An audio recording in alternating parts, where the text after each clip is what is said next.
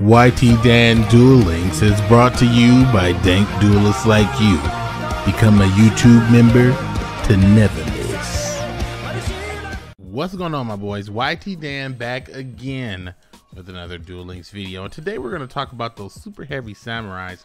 And I know that you guys have been waiting for a video like this, especially following that Subterra video. And I definitely want to talk about many different decks. And I've looked through the comments and I see a lot of great suggestions.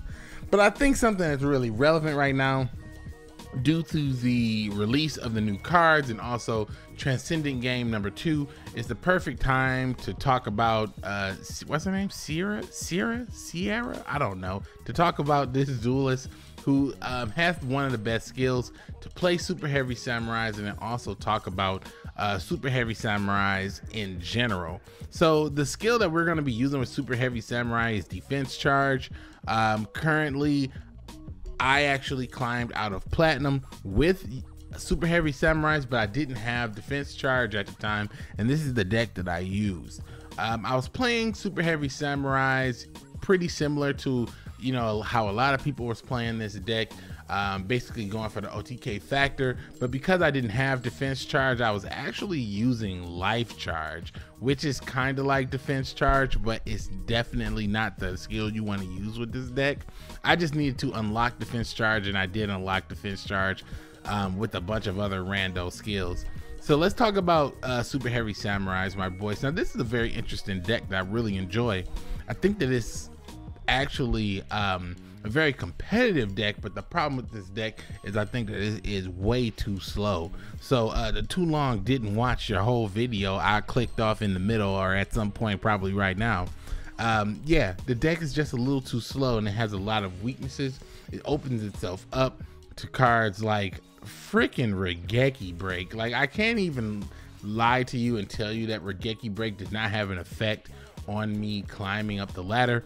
A lot of people in platinum for some reason love Regeki Break, and it is a great card. It's a 1-for-1 type card, but people love Regeki Break. So Regeki Break destroys this entire deck unless you can get cards off to negate Regeki Break's effect, but we're not really going to talk about that right now because I want to talk about the bane of the existence to this deck.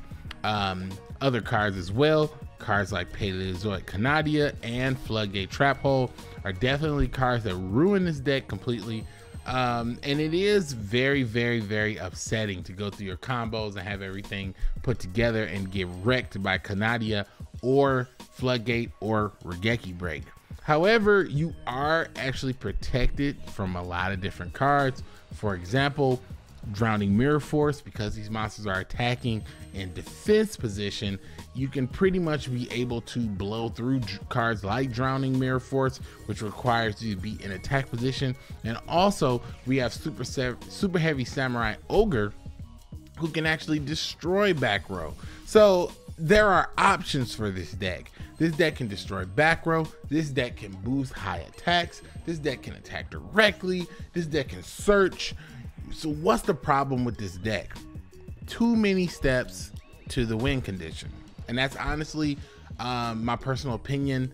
Also, due to having so many steps to the win condition, there is a big problem with the super heavy samurai deck, as you cannot run additional spells and traps in the deck, as some of the effects will not work if you have spell and traps in the graveyard. So let me break down, you know, what I did through the platinum rank, and then also some techniques and some tech cards that I've been using to defeat the meta with this deck. So what I really found has been very helpful, I'm using heavy mech support armor.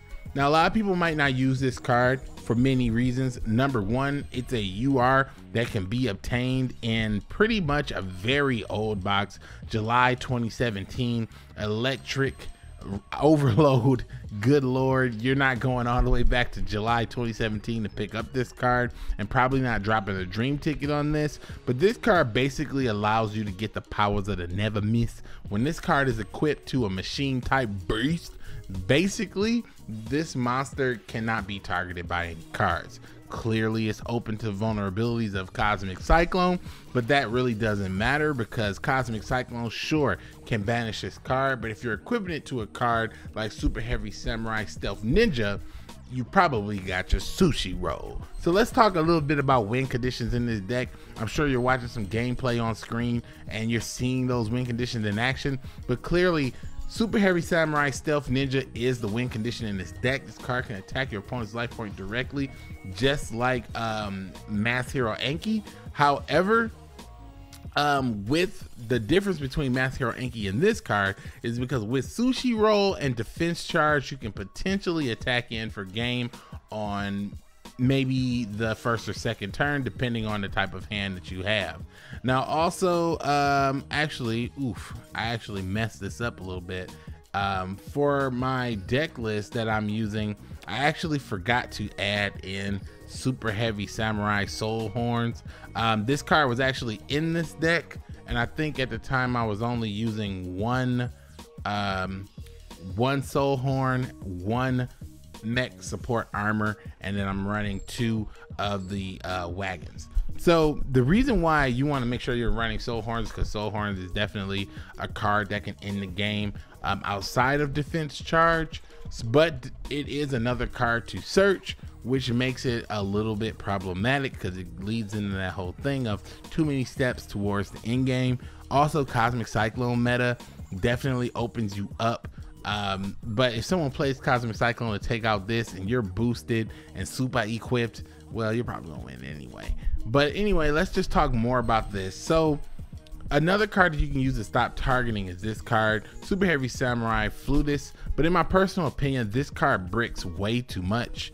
As I'm using Flutist with this deck, I found that Flutist always gets in the way of many combos, and plus this card can only special summon from the hand, meaning you have to have the resources available to use this card. And honestly, in Super Heavy Samurais, you burn resources very quickly. Now what I found to be very helpful in this deck, I've been using Lava Golem, also been running Mithra. Mithra is really good in this deck if you're playing Lava Golem, because a lot of players like to play one soul monster, especially if you come up against a Super Heavy Samurai mirror match. It really helps out. But in this deck, you have 6 monsters that you can special summon at will, plus Kiteroid. So Lava Golem is just a very strong, logical card you can put in here, because something like Super Heavy Samurai Stealth Ninja can put so much damage on your opponent that Lava Golem can pretty much finish him off on the next turn. Now, what I think that's interesting about this deck is there's many cards that you can fit in, but in terms of spells and traps, there's not many. But there is one spell that I really like to use in this deck, and this helps to defeat Floodgates, Canadia, and anything else that might cause you problem. Fire Formation Goku. Now, Goku's a really good card because this card stays on your field permanently, and it locks down an opponent's back row. So because it doesn't go to the graveyard, you can complete your combos and go in for game. But the risk is this card being destroyed, going to the graveyard, and basically nullifying your entire deck. However, in a Cosmic Cyclone meta, that's not likely. They're probably going to hit this with Cosmic Cyclone if they have Cosmic Cyclone, but the funny thing about that is if they hit this with Cosmic Cyclone, they're probably going to win anyway. If you lock down their back row, and his back row's been locked down for 2 turns, and they specifically paid 1,000 life points to free up that back row card, it could have been a bluff set invocation or some random spell or trap that you really do not want them to unleash. So honestly, if they hit this with Cosmic just so they can play the face down, you're probably about to get clapped. But 9 times out of 10, if you're setting up your Stealth Ninja combo and you also have Super Heavy Samurai Soul Horns can help you attack for game when you're using this Fire Formation card. So I typically play 2 or 3 of these. I did not play it in Platinum because in Platinum it just it's so many Maniac Duelists, it just wasn't relevant. But when I got to Legend, I used this card a lot, locking down Dark Magician, locking down pretty much any deck, especially Dark Magician. And also I want to talk about this card, Super Heavy Samurai Giga Gloves. This card is a really good card, but the problem with this card is it's a little too slow. you know, if this card gets smacked and your opponent's doing piercing, you lose pretty much with any card in this entire deck. This card always feels like it's a little too little too late, kinda, and I feel like you should run at least 2, but running 2 is definitely Brick City, and running 1 is definitely not enough. I would say the most optimal play is to play this card and also play it with Soul Peacemaker, because if you use Peacemaker in this card, that way you get both effects off, you get to search, you get to organize.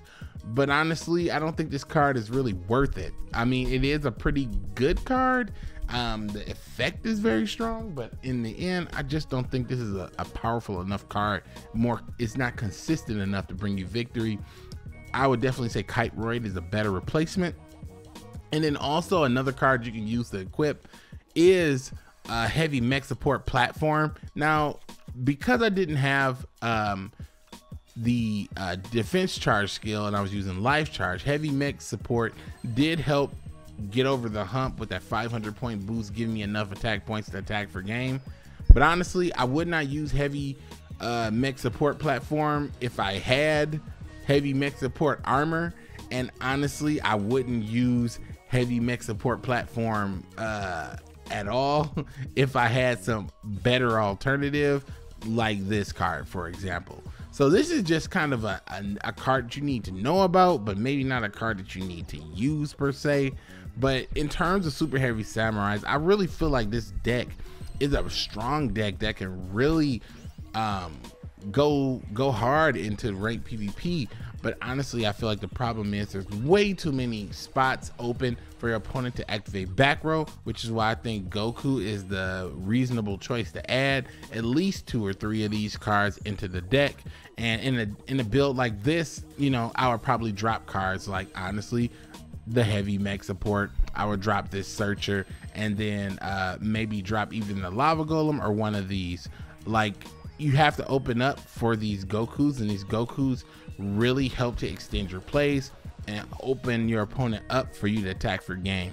But I don't know, my boys. I've seen a lot of people hitting KOG with this deck, honestly, within the first couple weeks when it first came out. And when decks first come out, I don't think that them hitting KOG in the first week is like a truly strong measure of the deck's skill set and the deck's ability, because in that first week, people are getting used to the deck, some people are learning the deck, some people have no idea what it is, and some people are just unprepared. So against super heavy samurai, it's real easy to beat them with a red dragon archfiend. That just kind of is what it is. There are cards that can protect the super heavy samurais from destruction, but you wouldn't run that card because, as I mentioned before, too many cards that you can chain in between, and not enough reasons to play a card that can protect from rando destruction when you can be banished, set face down, or removed from the field. So let me know what you think, my boys, about super heavy samurais. Let me know your experience with super heavy samurais, and also let me know what type of decks you want me to review in the future. But as always, my boys, keep it dang.